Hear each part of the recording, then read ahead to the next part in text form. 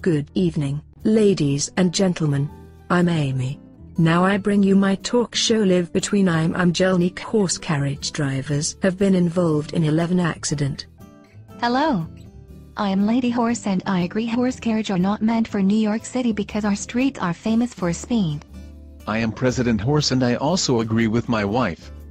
I have taken ride once and horse carriage got spooked by speeding taxi. They break law by operating above 90 mph. I am carriage driver and tourists love it. If truth found out, tourists do not want to ride it.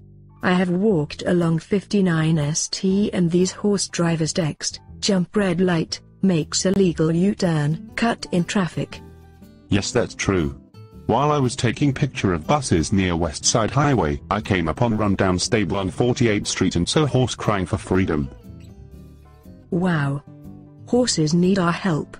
New Yorkers for clean, livable and safe streets. A proposal to replace horse carriage with vintage electric cars that can fit up to 7 passengers.